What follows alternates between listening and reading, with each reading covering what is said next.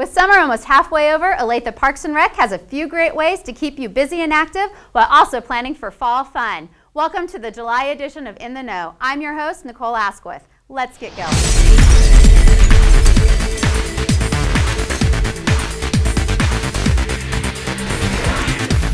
The Community Center continues to make great progress. The second floor, which will house an indoor walk-run track and the fitness area, has been added, along with the community room wing slab being poured. This beautiful addition to Stagecoach Park is really taking shape.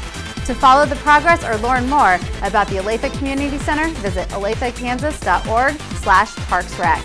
The 14th annual Free Summer Concert Series is coming to a close. Series favorite Liverpool hits the stage on Friday, July 26th for the final show of the season.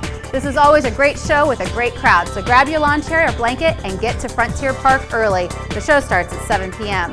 We want to give one last thanks to our great sponsors, Sure West, Hy-Vee, Pepsi Americas, Smokin' Joe's, Guitar Center, and Olathe Ford RV. Interested in becoming a sponsor for the 15th season? Planning is underway. Call 913-971-8643 to learn more. Summer means fresh produce at the Olathe Farmers Market. Stop by on Wednesday and Saturday mornings at 8 a.m. until sold to get all you need for a healthy barbecue this summer. Don't miss the Country Financial Chefs Challenge on August 24th and finals on August 31st. Olathe's up-and-coming chefs from award-winning Olathe North Culinary Arts Program take on the market. The recreation staff is busy working on 2 new great events to finish out the summer. Know someone between the ages of 10 and 15 who want to have fun while giving back to the community? Well, join us for the Black Bob Bay Teen Bash on Tuesday, July 30th at 7 p.m. This night of fun will include time in the park with bounce slides, games, and more, and will end at the Bay with a private pool party for those in attendance.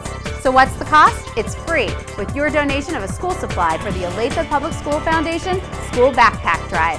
Be sure to save the date for August 25th for the first Olathe Parks and Rec Foundation Duck Race.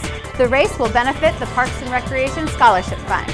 Watch for duck adoptions at a pool near you or visit our website to learn more. Just a quick reminder for those of you participating in our Get Active Challenge, the completed puzzle is due to the Parks and Rec office by August 2nd.